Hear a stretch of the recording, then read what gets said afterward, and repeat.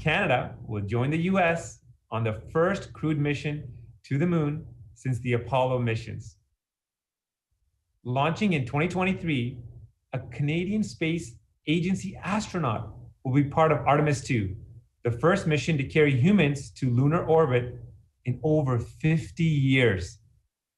This will make Canada only the second country after the US to have an astronaut in deep space.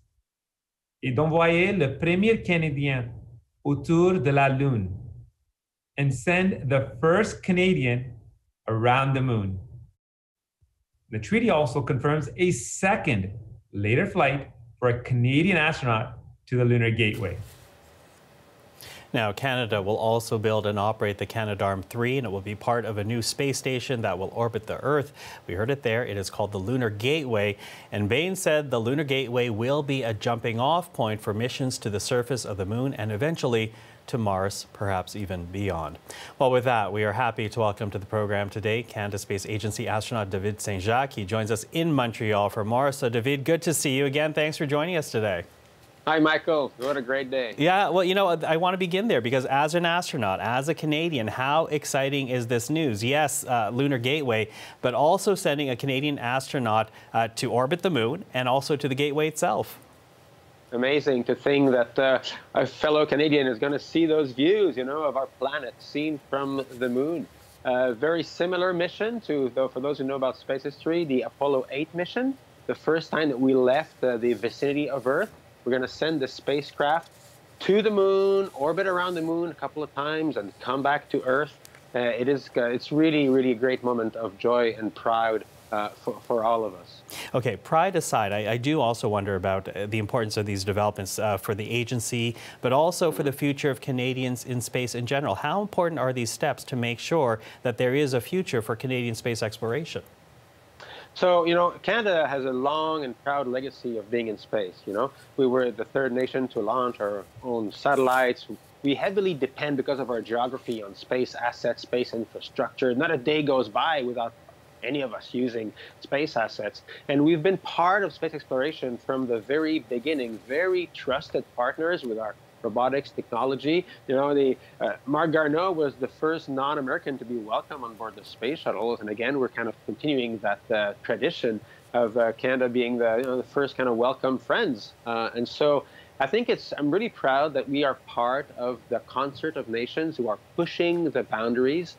And space exploration is something we should always see as it's like a little challenge to scratch our heads and come up with innovations that then benefit us all. And that's always been, you know, looking back, that what's always happened with space exploration, we all benefit so much.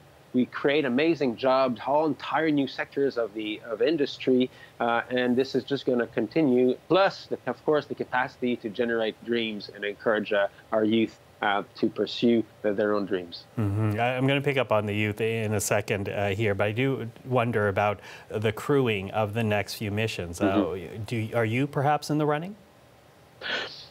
No, nobody knows their space future. You know, so Canada, we have 4 qualified active astronauts. I'm one of them.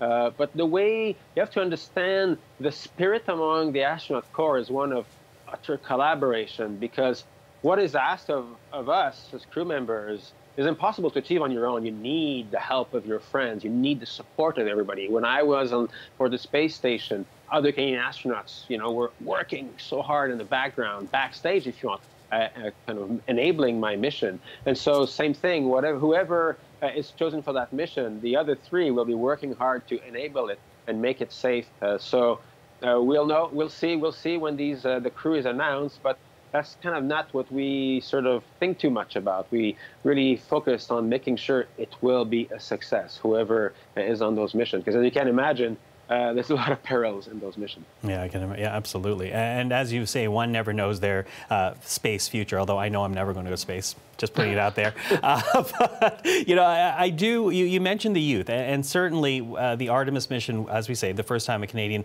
will be going in the direction of the moon, orbiting the moon. The Apollo mission before, 50 years ago, those missions, sparking imaginations of many right around the world. What do you hope Artemis does to spark the minds of young Canadians between now and 2023 and beyond? So, you know, I think we can afford to dream even further. One day, one day we're going to go to Mars. And, you know, I hope Canada is always part of this next few steps.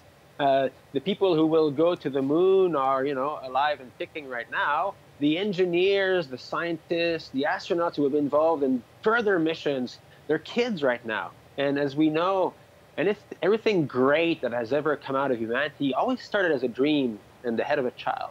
And I think we need to do everything we do to kind of nurture that most precious of natural resources, if you want, which is the dreams of children.